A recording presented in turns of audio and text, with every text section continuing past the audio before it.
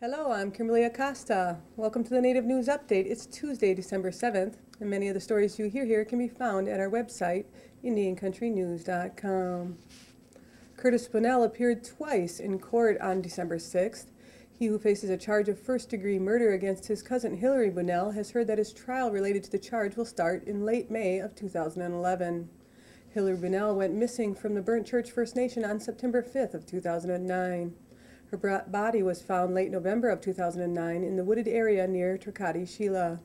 Curtis Bonnell also appeared in court this week for his trial on charges relating to an alleged 2009 sexual assault of a teenage girl. Longtime Grove teacher Lona Hampton has been named the Oklahoma Indian Educator of the Year by the Oklahoma Council of Indian Education. Joan Spade, who has worked in Indian education for more than 20 years at Grove, was named Elder of the Year. Both recently were honored at the Council's conference in Tulsa, Oklahoma. Hampton, who is of Cherokee and Blackfeet descent, serves as a Native American culture teacher at Grove Middle School and also teaches Cherokee language and culture. Spade serves as Grove's bilingual cultural resource specialist and tutor. She's a full-blood Cherokee who works to teach students the Indian way. And today we continue our conversation with Paul DeMain on the murder trial of Annie Mae Aquash. We're here with Paul, and he's in Rapid City, South Dakota, covering the trial for John Graham. You want to give us the update for today of what happened yesterday afternoon and this morning? Some of the things that happened yesterday afternoon is that as John Murphy was questioning Kamuk Nichols yesterday, the issue of Ray Robinson came up, and it came up in the context of the American Indian movement eliminating previous informants. And so Ray Robinson's involvement into coming into Wounded Knee and disappearing there was raised. It wasn't raised in depth. The more interesting thing that occurred yesterday afternoon as we returned to the courtroom was that they held a competency hearing for Theda Nelson Clark, who they did bring in by wheelchair, along with her attorney and some affidavits having to do with their medical treatment. Now, she's been reported in the past to be, gambling and able to comprehend major things at times when she wants to.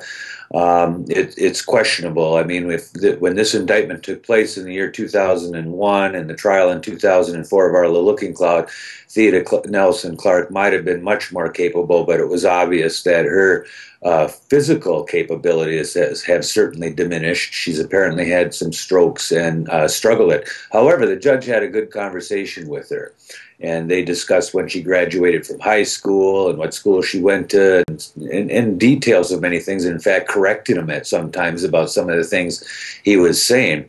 He ruled her competent, and at that particular point when Marty Jackley, I believe, was describing to her about whether she intended to testify truthfully to the next series of questions, she basically looked to her attorney and asked him, well, what am I supposed to tell this guy? And the attorney at that particular point entered a plea of the Fifth Amendment against self-incrimination. Now, this took place outside of the purview of the jury, but it was there for both all the people in the audience and the writers and journalists to see. So she was certified as competent. She pled the Fifth Amendment against self-incrimination, and she was wheeled back out of the courtroom. Can we go back for a moment, and can you tell everyone who Ray Robinson was? Ray Robinson was a black civil rights worker who worked with Martin Luther King and Andrew Young and many of that group in the 1960s in the Deep South. In 1973, he went to Wounded Knee in order to support them and to consult with them.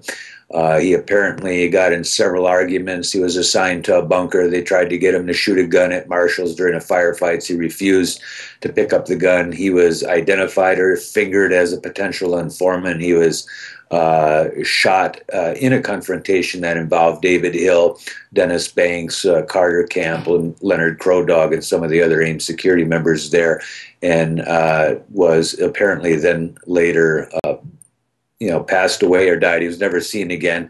The information we have is that he was laid out in front of Dennis Banks's house at Wounded Knee, the house that Dennis Banks was staying in before Floyd Westerman's younger brother, Chris Westerman, and some other AIM people took him out and buried him. So his remains are apparently still out at Wounded Knee as we speak. And then Arlo Looking Cloud took the stand yesterday and continued today.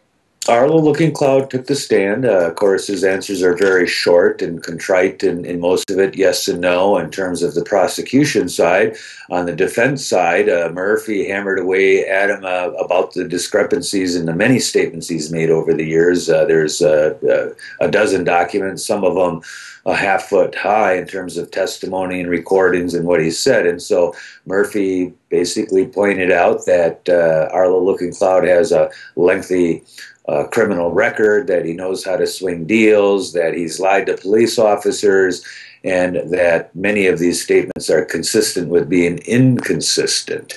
This morning, when we resumed, Murphy finished up with that same line. Basically, Arlo is a very agreeable person, agreed to a lot of the things that Murphy said. In fact, you know, the government was unpleased with your story, so when you started telling him this, the government was pleased with what you were telling him, and Arlo would answer, yes.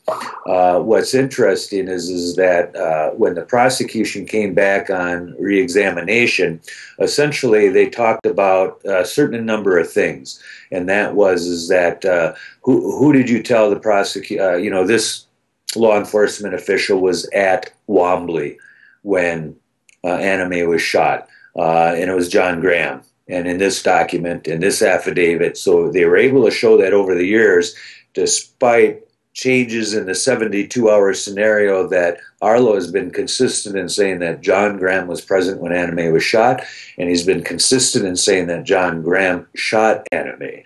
Now, there's all kinds of other edges to what he has said over the years, but there is some very intentional and very striking consistency to what he said about John Graham's involvement in it. And I think the prosecution is attempting to show that John Graham was there, that Arlo's been consistent over the years saying that John Graham was there and shot Annie Mae, but there's a lot of other things that have changed over time based on his memory and other things. He didn't speak English until he was 7 or 8 years old.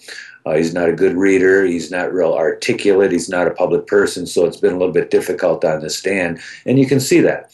The jury will have to decide whether he's credible at this point, or is at least credible in those particular points the prosecution pointed out, or that he's simply a liar looking for a deal. But he's currently serving life for his involvement in the Aquash murder, so is there any deal he can even get? Well, there's no deal that's been offered up. Essentially, if he testifies, there's a couple things. Number one, he's got parole under 1975 murder in the federal court system. You're eligible for parole after 10 years. He's coming up for parole in another couple of years. There's something called, I think, an I-35 format in which you can go back in front of a judge and ask for reduction. But essentially, he signed a document offering further evidence in here before he ever talked to any prosecutors. He basically discussed some things with his attorney. He was a South Dakota attorney at the time.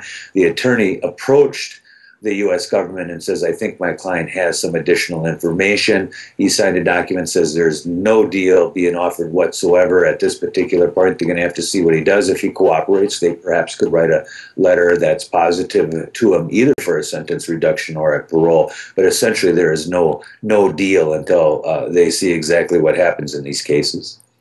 And then Denise, Annie Mae's daughter, she testified today? Yes, following Arlo Looking Cloud, Denise testified that Arlo Looking Cloud had called him in the year, I believe, 2001, prior to his indictment. I don't have the date. I'm looking for the date right here now. But essentially, she said that Arlo did call Debbie and Denise. They asked about whether they could record him. He said he preferred not to, and they respected that. They said that time stood still for the first time in 30-some years, and that Arlo had said he was calling them because he thought that they deserved to know what had happened to their mother, that he became emotional during parts of the phone call, but that he was consistent in what he's been saying now in regards to, because he didn't talk a lot about all the things in Denver, Colorado and Rapid City, South Dakota. Essentially, he says, we took her to Wambley.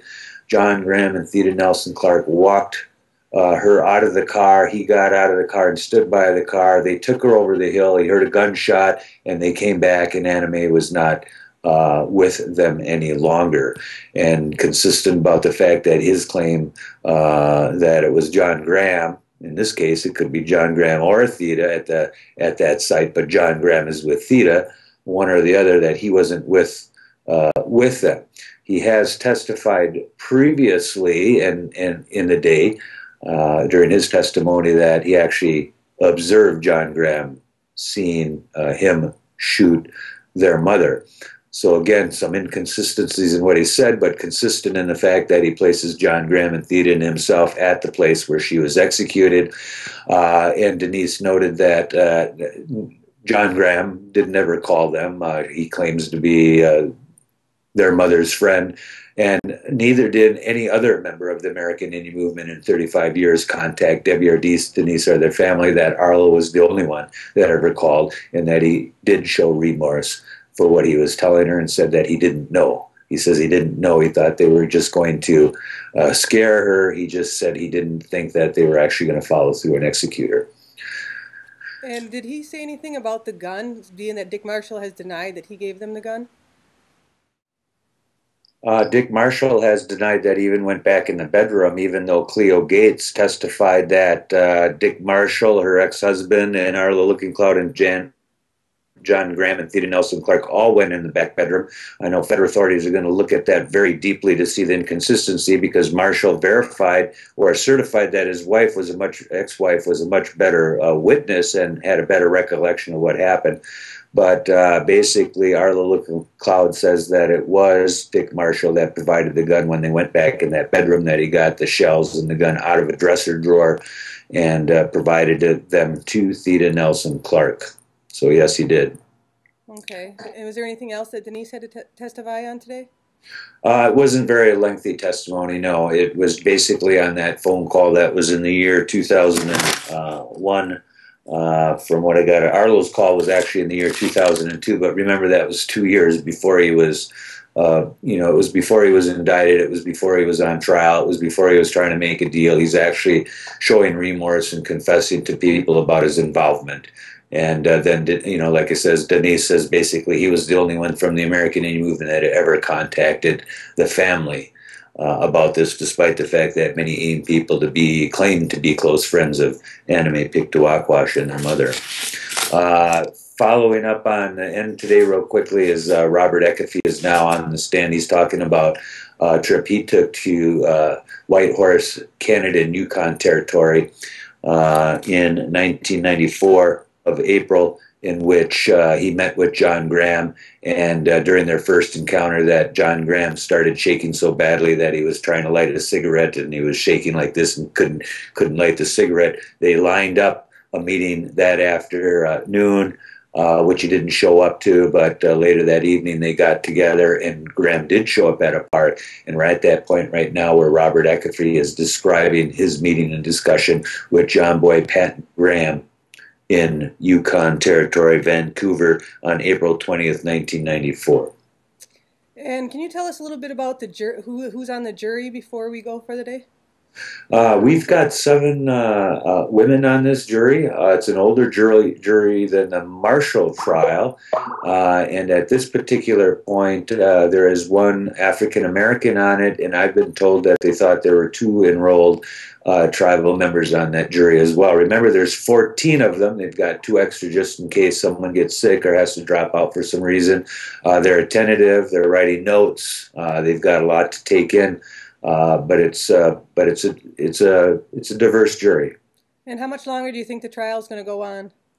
I think the prosecution might be able to rest this afternoon if they can get through all the motions and objections. Again, they've dealt with a lot of technicalities. There was technicalities in Canada for extraditing Graham. There's been almost 6 years of litigation and technicalities in terms of motions and all kinds of jurisdictional issues, and now the same thing in court. Lots of objections, lots of technicalities that are being thrown up in the way of some of the evidence and testimony that the prosecution is trying to submit. Well, thank you, Paul, and we'll catch up with you again tomorrow. Thank you much, Kim. And that's the latest roundup of news from Indian Country on this edition of the Native News Update. I'd like to thank you for joining me, and have a grand day.